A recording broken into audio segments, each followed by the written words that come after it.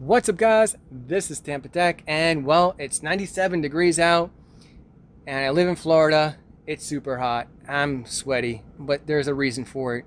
I'm going to tell you how to stay cool for the summer, or how to keep your house cool for the summer. And the two ways is one, a solar attic fan, and two, radiant barrier. Well, what is a solar attic fan? Well, I'm glad you asked. A solar attic fan is basically an attic fan that blows all the hot air out of your attic, and it runs off of the sun. So you don't have to pay anything monthly, no monthly electric bill for that solar attic fan, which is nice. And there's a solar tax credit, which kind of pays for itself once you do your taxes. So you'll get a tax rebate up to, like, I think mine was like around like $400 or $500, I forget. But anyhow, that helps push all that hot air out of your attic, keeping your house cooler. And if you have AC ducts in your attic, well, that's also going to keep your AC ducts cooler as well. So the hotter your attic, the hotter your AC ducts, and then that means your AC has to work extra hard to cool down the house. So your attic is kind of like an oven heating up your house, and then your AC unit is trying to cool down your house at the same time. So it's best to cool down your attic to make your AC unit work more efficient, or work less, actually, saving you money on your electric bill. Attics can get up to 150 degrees.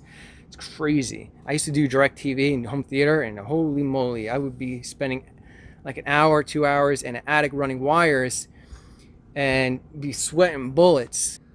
And there's no wind in an attic either, so there's no cool breeze to cool you off. You just sweat for that whole time. It's not fun. It's like being stuck in an oven working. And outside is 97 degrees Fahrenheit. Inside my attic, let's go ahead and get a reading. And let's read it under my radiant barrier. And that reading is 150 degrees. That is insane, right? But if you want to keep your attic cool, that will help keep your house cool, get radiant barrier. Check it out. So under that, it's 114 degrees. Still hot. And right here is 107, 106 degrees, 105 degrees. And right there, 150 degrees. So is radiant barrier worth it? Yes, it is. I think it is. This is the radiant barrier right there. Some parts of the radiant barrier read 120. Some read 110. And over here it reads like 109, 108. But here's the gap right here I was talking about. And that reads about like 150, 152 right there. So you can tell it's definitely blocking radiation heat for sure. Now I have an infrared camera that shows the temperature right now. That's my son's bedroom, and I see that it is leaking hot air into the bedroom. That could be because maybe there's no radiant barrier there. Now this is a single pane window with tint on it. It's reading 96 degrees Fahrenheit.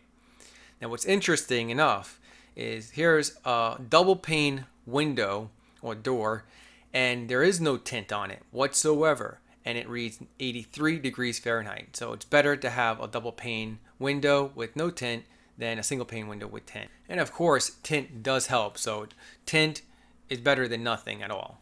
Now right here, I'm checking all my AC vents, making sure they're blowing cold air, and they are, so I highly recommend doing that. You want to make sure you have insulation in your attic, and if you have something like this, you can get an idea how much insulation you have.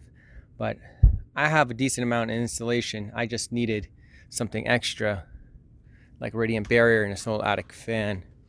Now after they installed it, I had issues with my electric bill. My electric bill actually went up, and I was like, why is that? So I went in my attic and investigated, and I used that thermal camera, the infrared camera, and it was leaking right here. So I guess they took this apart to cool down the attic, and they also left some stuff behind. But they took this off to cool down the attic, and they didn't properly seal it, and it was leaking air. It was air conditioning my attic, and that's why my electric bill went up in September and set it down. So they actually came back and fixed it, and they put this sealant on it. And I don't feel any air. Before I was feeling a lot of air on the sides right here, but yeah, I don't feel any cold air leaking. So those are the things that you got to watch out for. So I paid about $3,500 for material and labor. That's for the solar attic fan and the radiant barrier and the labor to put it in. I think it was a little bit expensive, but yeah, it was, I didn't want to do it. my son and I probably could have done it during the winter, and we could have saved ourselves probably like $2,000 maybe, but I put it on a credit card and I paid it off instead. It was an interest-free credit card for 6 months. But the money I saved definitely pays for itself. I see about like maybe like during the summertime, $40 or $50 a month in electricity I'm saving. And then during spring and fall, maybe like around like $20, $25 a month in electricity I'm saving. But if you want to save even more money, you could do it yourself. But I highly recommend only doing it during the fall and winter. But how they did my attic, it took them 3 days, 3 guys, 3 days, working in 140-degree heat. That's ridiculous. But how they installed it is there's a bottom vent right there, the soffit, and they created an air chamber. That's where all the radiation heat is trapped, and it flows behind the radiant barrier. And you want to make sure you get dual-sided radiant barrier that's fire resistant and tear-proof. And all that hot air and radiation heat goes to the top, and the air chamber is opened up right about there. The reason why there's a gap is because I have a ridge vent where all the hot air escapes from the peak of my roof. If you're going to do radiant barrier, it's best to do it under your shingles when you replace your roof shingles. But if you don't, then you could do it like this inside your attic, which is second best. And it should save you money on your electric bill. Now, my AC ducts are in my attic. And you see my AC ducts have all the cold air in it. And my AC ducts are getting warmed up. And it's like 103 degrees in here versus 147 degrees. So you should save money on your electric bill because your AC doesn't have to work extra hard to cool down that air. Now, if you do get radiant barrier, you have to get a solar attic fan. That's going to help push all the hot air out of your house or your attic. So think of your attic as like a PC. Your PC gets hot, your PC has an exhaust fan to push out all that hot air in your PC. And that's going to help it run cooler. Same thing with your attic. You want to do the same thing. But what I should have done is I should have gotten 2 solar attic fans, one in the back of my house and one near the top and the front of my house. And of course, facing the sun. And if you have trees, you want to trim the tree branches because you want the sun to activate the solar attic fan. There's no, you don't have to wire it or hardwire it to your electric. It's, solar. So right here is my solar attic fan. It's that top part of my roof because that's where all the hot air collects and it blows all that hot air out of my house. Now, of course, you want to face that toward the sun. It only works during daylight hours. There is a thermostat hanging off this wire, and it is super quiet when it runs. Now, it only works during hot climates. It doesn't work during the cold climates. That's why there's a thermostat. Make sure you get an attic fan that has a thermostat. To recap, the things that you could do to save money on your electric bill is make sure your installation is good, at least 10 inches, and then make sure you have a radiant barrier blocking the radiation heat, and you can redirect that radiation heat to the top of your roof, where if you have ridge vent, it just goes out the ridge vent, or a solar attic fan and blows out all the hot air out of your attic. And 4, make sure your AC ducts are not leaking cool air. And 5, I highly recommend getting the Nest thermostat. A Nest thermostat, this is a self-learning thermostat. It knows when you're away or home, but you can also program it. So I have mine programmed for 78 during the day and 75 at night.